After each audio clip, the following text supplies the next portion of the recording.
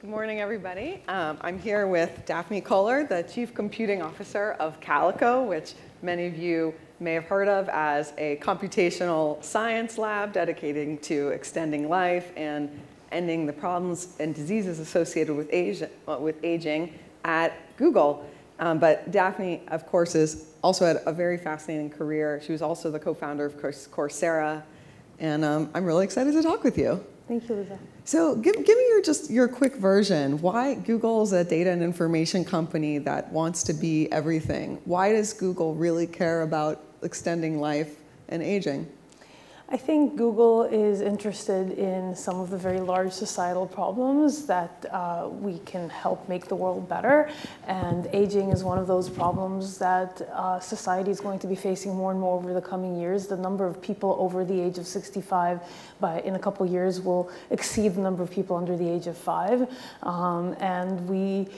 And the care for people as they get older and as they get sick, the costs are just mounting both to themselves, to their families, and to society. So how can we allow people to live healthier? So the initiative raises so many questions. One, I used to cover data privacy when I was at the Wall Street Journal, and I'm wondering, do you guys have discussions about, you're producing this massive amount of data, and you'll tell us during the conversation about some of your fascinating experiments that you told me about.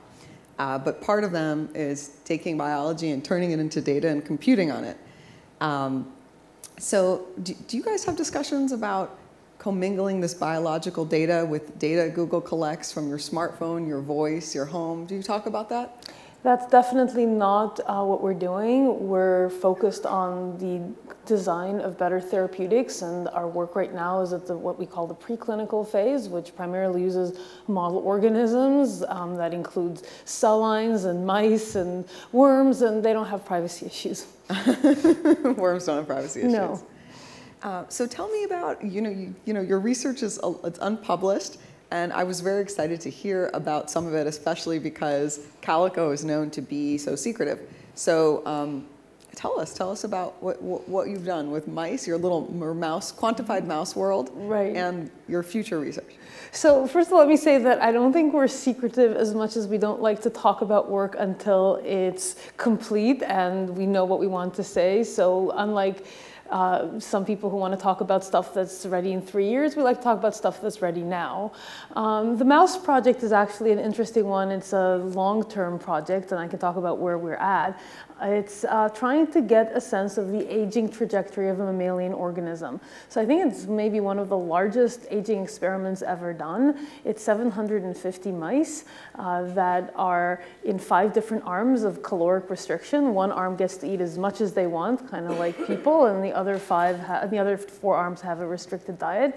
And then we measure every single thing about these mice from birth to death, starting from, oh, and by the way, caloric restriction is because it's the one intervention that's been repeatedly demonstrated to extend lifespan across multiple species. Daphne told me she also practices caloric restriction herself.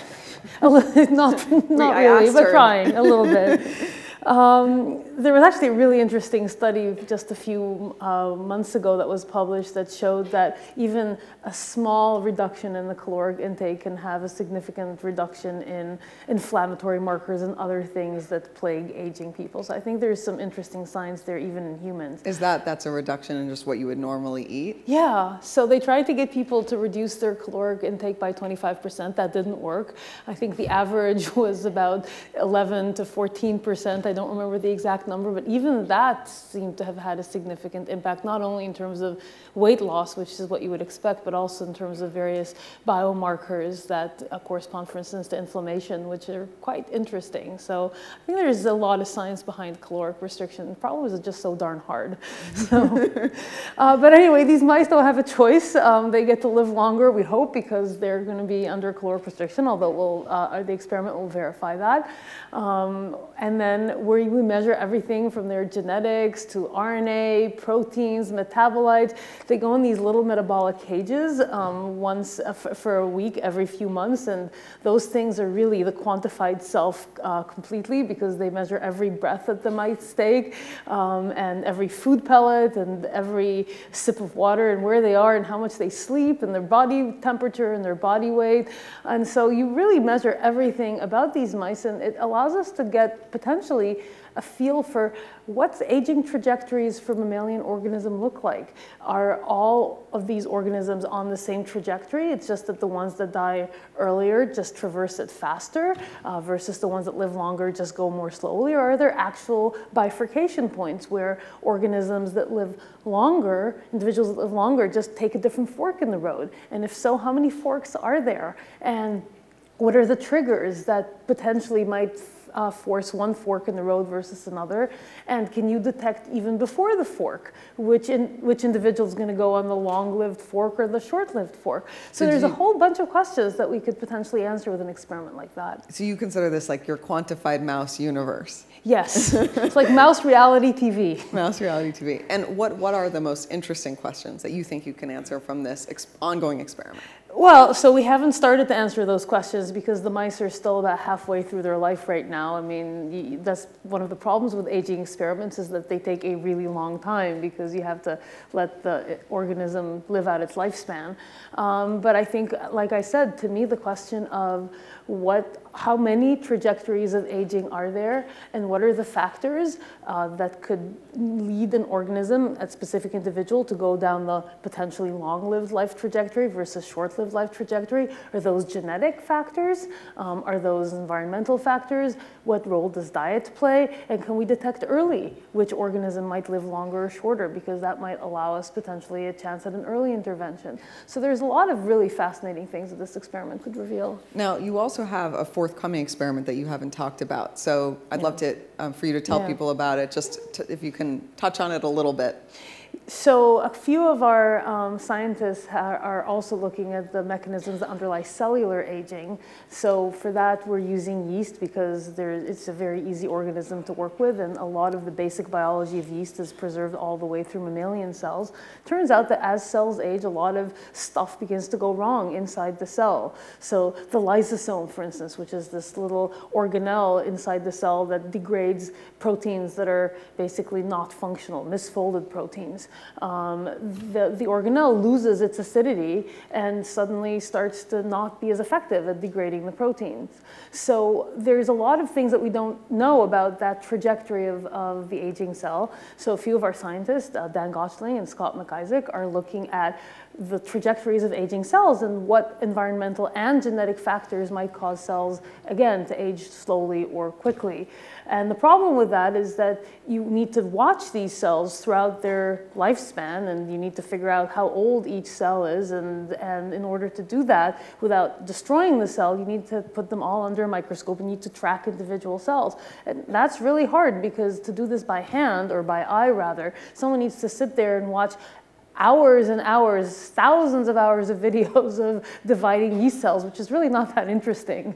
So one of the things that we've done is work with them. One of my scientists, John Shu, has worked with them to create basically a yeast tracker that allows us to figure out how old each yeast cell is. And so then, is it like, it's like computer vision, basically? It's taking the same kinds of tools that we're seeing in robotics or in self-driving cars, and looking and tracking yeast. Exactly. I want to jump in with another question, which is, so, I think many people would agree that it's fantastic that the mighty Google and companies like Google want to put money into societal problems, but there's also the question, or one might conclude that Sergey Brin and other wealthy Silicon Valley types are very interested in life extension. It's their personal priority. They want to live forever. So I'm curious for you. Do you think that? How do you think about that? That the personal priorities of the leadership can get encoded into what the future is? For example, if they were living in a tropical country, maybe people like you would be studying tropical diseases instead of aging, or if it was about diseases of poverty, then maybe we would be studying obesity or things that affect people's quality of life at a younger age. So I can't speak to the motivation of the Google founders in setting this up because I wasn't there when this happened. To me, the big question is the endeavor worthwhile and is it going to help everybody? So if this was just to help a few people, this wouldn't be interesting to me and I would expect not to pretty much anyone else at Calico. So to me, this is interesting because aging is actually a universal societal problem. It's not just a problem of, you know, the United States or Silicon Valley. It's a problem that plagues everyone. Of wealthy countries, no, because many people don't live to be that old. Actually, it turns out that even Africa is moving towards a model where there's more people over the age of 65 than under the age of 5. You think of Africa as a young people's country, but that's not true for a lot more years at this point. So it's actually a universal problem. And when you mentioned obesity, which is definitely a problem of poverty in the US. It's not actually a problem of poverty elsewhere in the world. Obesity is one of the major factors that we think give rise to an early onset of age-related diseases. So I think this is a fundamental societal question, and it's not just a Silicon Valley or even a first world question. Well, what about the question, though? Someone told me recently that Google has published 60% of all papers in AI. That is just not true. It's not true? It might be true in the context of a particular conference or workshop, but that's just not true. Okay, fair enough. But I want to push the question more, which is, as these companies can throw resources at their priorities, does it change the course of research towards their own priorities, and are there any problems with that or concerns about that? Well, I think that certainly because of the resources that not just Google, but Google, Facebook, Amazon, and others have poured into artificial intelligence has driven the field forward in drastic ways, but ways that are benefiting a lot of people. So the fact that you can now get sentences translated with very high accuracy, close to human accuracy in a lot of language pairs, that allows communication between different people to be easier and more natural. So I think that as long as those priorities are consistent and helpful to society, I think that's really valuable. If you start going into directions that are detrimental, that begins to become a problem, but I'm not sure that that's the case at this point. Or that I know some academics have complained about it, that because they lose so much talent to these companies, and you have a student who might do PhD research in one area, and then now they're going to go work on a self-driving car at Amazon, or they're going to work on something at Google. So that is true. I mean, academia has lost a lot of people to industry, I think, because there is so much more resourcing at industry for research of this type. There's more data, there's more compute power. I think for a lot of academics, it's actually less about the money that they could earn in those industry opportunities, but really about the ability to do something that's really high impact, both in terms of the resources, but also in terms of you push out a product that could actually change people's lives. So you're not just doing, say, image recognition for your data set of a few thousands of images. You're actually helping people who are blind look with their phone and see what and have their phone tell them what's there. Or drive the cars of the future, or in the rare case, solve Asian. It's really the impact. And the scale. And the scale. So I think, one of the most interesting questions right now in science and in biology is how will data be brought to bear? I think there's more data in quantifying the genome than there is on all of YouTube, and CRISPR has a huge amount of data. How would you say, what do you think is, this seems like the promise of the future. If you could tell me one thing now where computation has made a massive impact in our understanding of biology, what would be the strongest data point right now?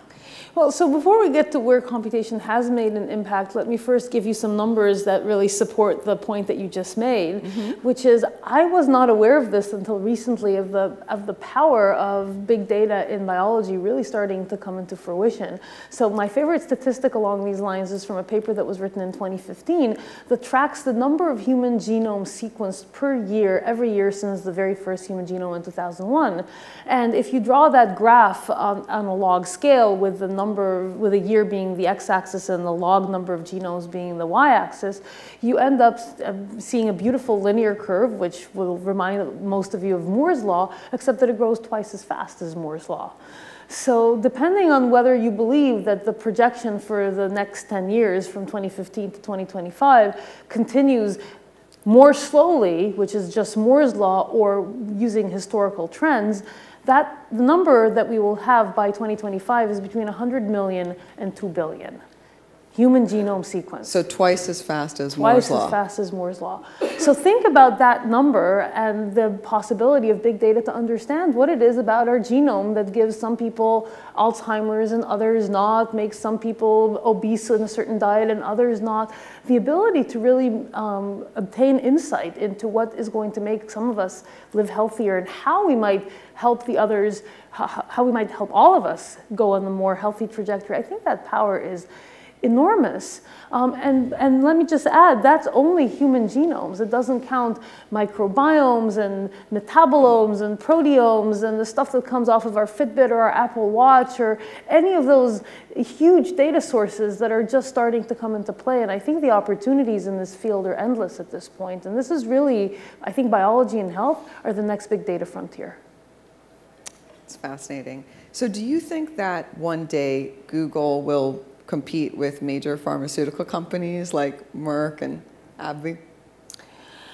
Well, I mean, I don't think Google is going to compete in the pharmaceutical space, and even we at Calico are actually partnering with a pharmaceutical company because specifically with AbbVie, because there's a lot of parts of the pharmaceutical production process that they're really good at, and we don't think we have a competitive edge. So for instance, all the medicinal chemistry stuff they're amazing at.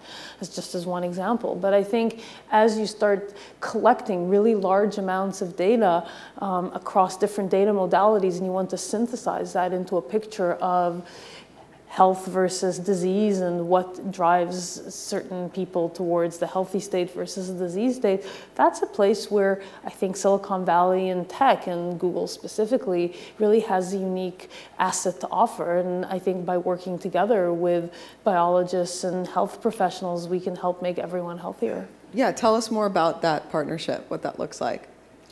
Well, it's interesting. I mean, you see Google, right, partnering with these healthcare companies, which, you know, is very new.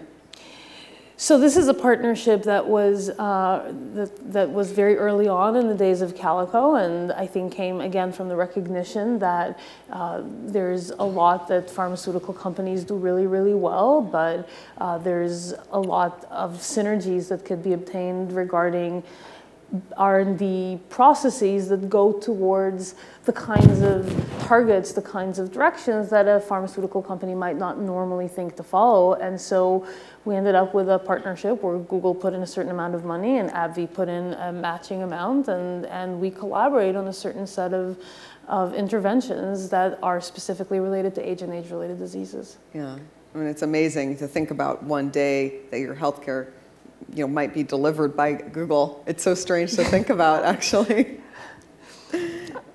I'm not sure that healthcare will continue, I think, to be delivered by physicians and hopefully with more and more empowerment to individuals themselves. But the hope is that data will inspire what healthcare gets delivered to the point that it's no longer, for instance, a one-size-fits-all health delivery, but rather something that allows the treatment that I get to be different from the treatment that you get, because our genomes are different and our life histories are different, and that's going to require really big data to figure that out. And how close are we to that future where you and I present the same illness, but it actually turns out to be wildly different and our treatments are wildly different? That's already happening, especially in cancer, where the kinds of biomarkers that present in many cases as the same thing, a certain type of, say, breast cancer, and people have started to use molecular markers to sort of disentangle the origins and the sort of the pathophysiology of one type versus another, and different treatments are now given. That's what's called precision medicine. Yep. And I think we're moving towards that more and more, certainly in cancer, but I think we're also going to start seeing that in other diseases as well. Specifically, for instance, it's pretty well recognized at this point that neurodegeneration, Alzheimer's is not one disease. It's probably multiple diseases with very different origins from different people. Will you guys partner with the government? I know there's a massive moonshot happening in the U.S. government around getting 1 million people to quantify everything, and it's a cancer moonshot. Yeah. Will you guys partner with them, and how do you feel about working with the government? Well, I mean, there's actually the cancer moonshot, and then there's also the 1 million veterans project, and there's a number of these. And actually, in many ways, the UK is ahead of the US because they have the UK Biobank, which has been going on for about 5 years and has 500,000 people that have very deeply quantified information. They've agreed to let both their genetics and their phenotypes be used for research by any qualified researcher anywhere in the world. So most of the data a lot of the data you work with comes from UK citizens? This is the UK Biobank, and these are people who have opted in to allowing their data to be used by any researcher anywhere in the world, and obviously with appropriate privacy protections, which we are very careful about, as I expect are other people. But I think the US is now starting to put together some of these biobanks as well, and I think it's an amazing opportunity for people to be helpful in driving forward research and making people's health better. And do you also contribute your own data? Well, I've not yet been offered the opportunity to do that, but I think if there was such an effort, I would be happy to have my data be contributing to health research, I mean, with appropriate privacy protection and anonymization. Yeah. I want to ask one last question about Coursera, since we didn't get to talk about it, which is there was a ton of excitement about online education. Now some of it seems to be waning. Why do you think that it waned a bit, and do you think that online courses are living up to their promise? I think it's a typical example of the Gartner hype cycle. I remember in 2012, Time Magazine or the New York Times Year of the MOOC, and MOOCs are going to put universities out of business, which, by the way, I never agreed with nor thought was a good idea. And then 2013, 12 months later, MOOCs have failed because universities are still around. It's like, that disparity was just really, I think, weird. MOOCs, I think, an online education is converging slowly to a steady state of it's a really good way of offering education to certain subsets of students. So for instance, we have a lot of people who are continuing their education past their undergraduate or whatever first set of degrees they got, because we all know that the world around us is changing really, really quickly. So what you learned in school 15 years ago is probably not the skill that you need today. Data science didn't exist as a profession 15 years ago, and now it's the hottest profession ever. So I think more people need education over time, but they don't have the option at the age of 35 with a mortgage and 3 kids and a job to go back to school and get another master's degree. So I think there is a real need for ongoing education for people throughout their lives, as well as in the developing world for the people who never had the access to a good education, to give them an opportunity to get the skills that they need to have a better life. And so I think there is a place for that, but it's not as a replacement to universities. Well, I wish we had more time to talk that through, but we are out of time. There's one, I'm supposed to give you a pop quiz. I was asked to give you a pop quiz. You did not warn me about that. I was told not to. Where I'm going to give you 10 things, and you're going to tell me if you think it's overrated or underrated. Oof. Okay. Bitcoin. Bitcoin, overrated. Blockchain. Underrated. AI. Both. 2-second elaboration?